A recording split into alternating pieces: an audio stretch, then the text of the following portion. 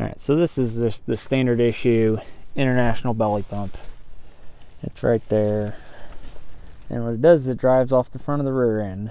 There's an output up there. There's a shaft that runs along to the belly pump.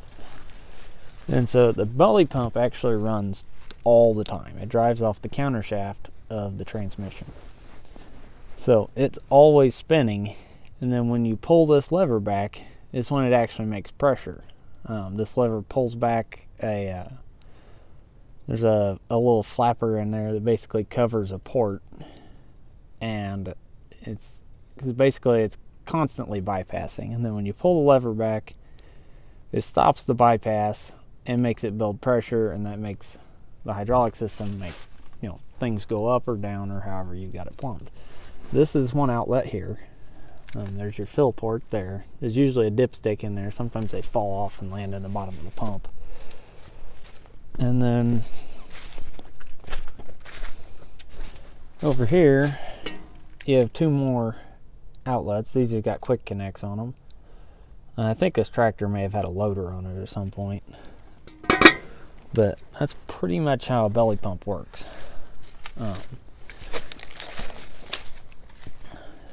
So you pull it all the way back, and that makes pressure. It sits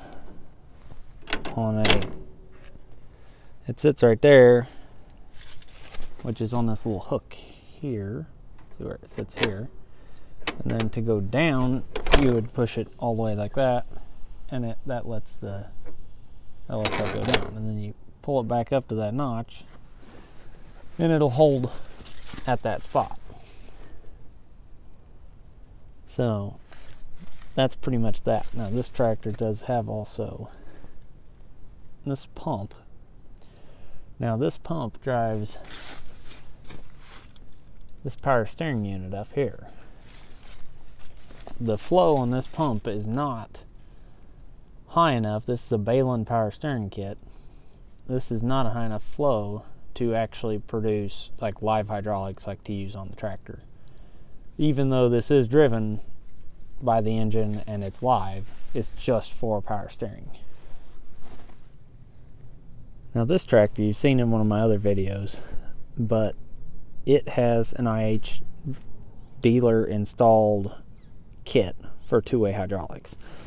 So you have the same belly pump here. See, you don't have any live anything. You still have the belly pump here, but the belly pump's pressure line, so right there, routes up and around into the valve here, and then you have two outlets. So this is a two-way, so you have that way and that way. So you can control a hydraulic cylinder going two directions, so you could go up or down. Versus on the other tractor with just a belly pump, you just have one direction, which is either up or down, whichever you need, whichever you have it plumbed for. The other way would be gravity, basically. So if it goes up under pressure, it's just going to fall back down by gravity. But to make this work, you pull this back just like you would on the other tractor.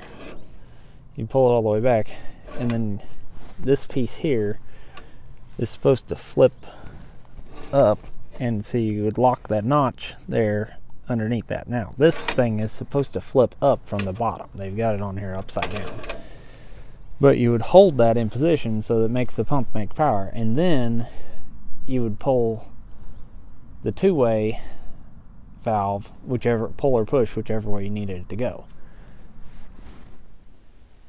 Alright, so on this tractor you can see this pump is cast iron, and it's much thicker than the international pump, and the lines come out the top instead of the bottom.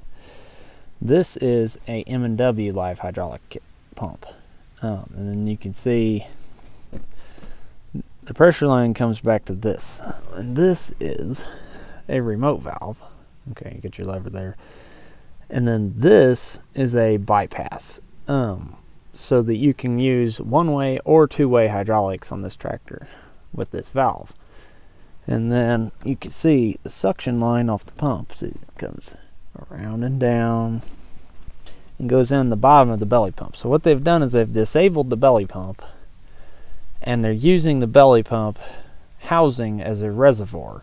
You can see the return line out of the valve also dumps in the side of the belly pump. But those obviously run back to a quick connect back there.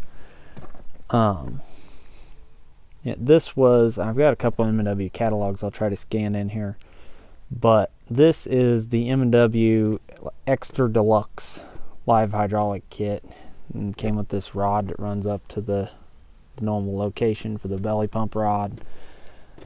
This is like the best M&W hydraulic kit they sold for an M.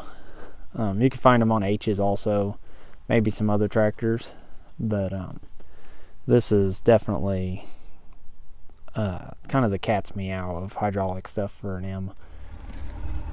Alright, so this is an international factory live hydraulic setup.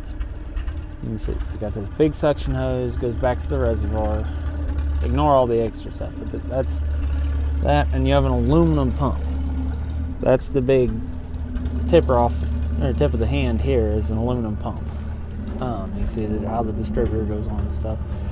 And then on this one, you got this lever here, and you would pull this back, and that would put power or pressure to,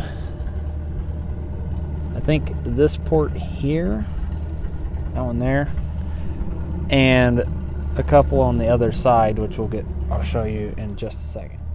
These two ports here would also have pressure when that lever's pulled.